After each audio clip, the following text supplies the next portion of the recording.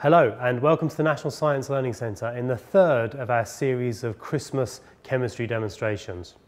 So you've seen in the other two we're talking about the journey of Santa Claus coming to town. So we've had the scene setting of the endothermic reaction for winter, we've had the northern lights to guide Santa and light his way to our house, and so we're now thinking about actually how does he get here? How is Santa Claus going to travel that huge distance to each and every single one of us and deliver presents to our house? So we've been having a word with him and he's given us a couple of secrets. And one of the biggest secrets is actually how he gets his reindeer to fly.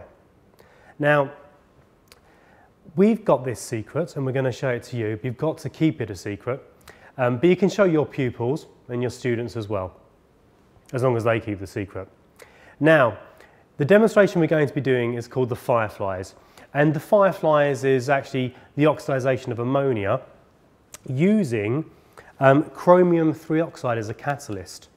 Now this powder, when we put it, once we heat it up and put it into our flask here with some ammonia gas, we'll actually start oxidizing ammonia, which is an exothermic reaction, and we'll get to see lovely little glowing sparks. Now, the premise behind this demonstration and the link into Santa Claus is coming to town is the fact that the glowing sparks are the magic powder that goes into the hay feed for the reindeer. And if you want to, you can also show, if you can find it, a clip from the movie, Santa Claus the movie, where they actually use this exactly same thing. They use this special powder in the hay for the reindeer to eat to allow them to fly.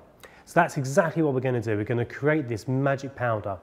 But remember, you can do this demonstration completely separate from a Christmas theme, and it's a really nice demonstration showing oxidation and an exothermic reaction.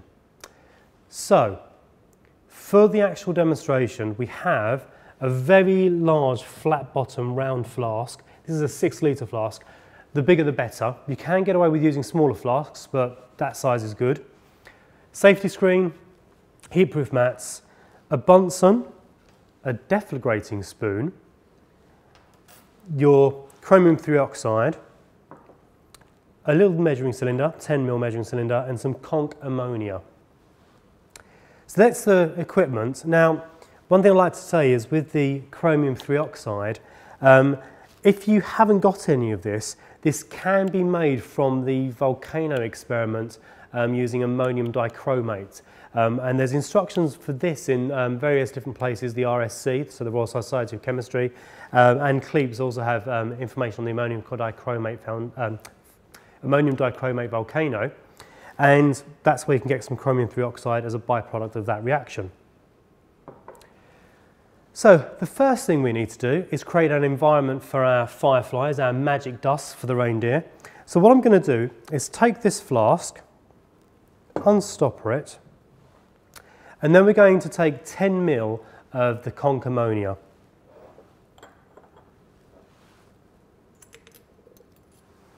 So just put that into our measuring cylinder,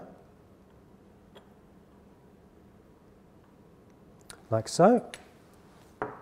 And we're going to pour this into our round bottom flask.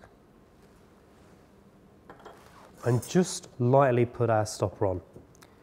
Now, we are using conch ammonia, so you can smell the ammonia fumes. You can do this demonstration. It's probably best to do it in a fume cupboard, just because of the ammonium fumes. Because we're doing this on a video in quite an open space, we are going to be fine.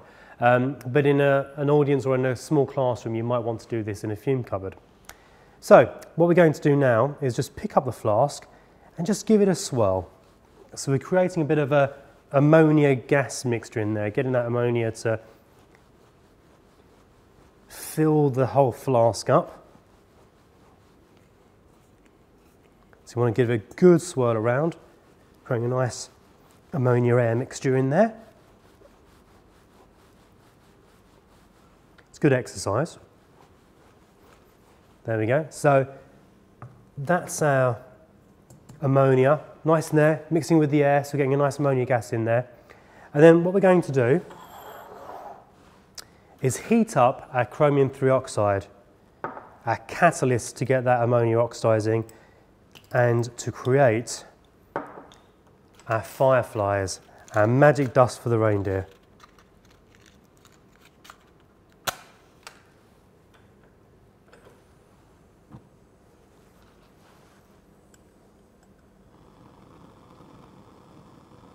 So you want it onto a really hot flame. Put some chromium-3 oxide onto your deflagrating spoon, and then we're going to heat it for a minute or so. We need to get this really, really hot so it starts to glow. Now, as we're heating this up, we need to turn the lights off because these fireflies really only shine brightly when the lights and the nights are dark, thinking about the reindeer in Santa Claus's journey. So we're heating up our chromium-3 oxide, and it's starting to nicely glow. You want this to really glow so it gets really red hot, and that will be enough to start the oxidation of ammonia off and create our fireflies, our sparks for Santa Claus's reindeer, to get them to fly, our magic dust. There we go. So just going to move this in slightly so we can see it.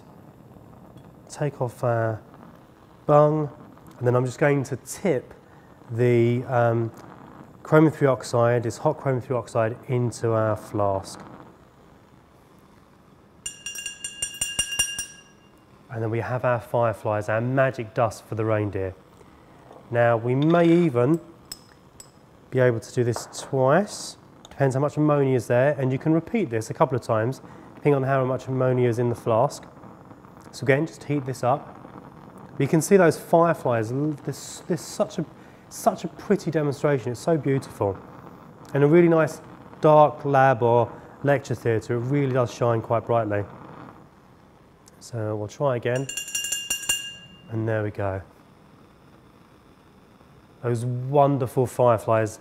So we can now say we know Santa's secret. He's given us the secret to create that magic dust to allow his reindeer to fly, so he can carry the presents on his sleigh back to us on Christmas Day every year. So this is a lovely little demonstration that ties into our Christmas theme quite nicely about Santa Claus's journey to town, but it's a lovely demonstration in its own right. Next time we'll be thinking about how do we set the scene and how do we get our house ready for Santa Claus's ultimate visit to drop off his presents on Christmas Day.